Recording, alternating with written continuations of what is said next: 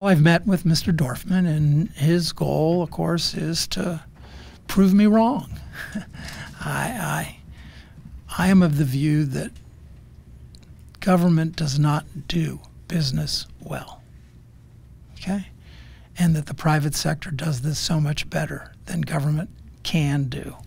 And Mr. Dorfman comes from the private sector, and he says, Council President, my goal is to prove you wrong, that we can do this.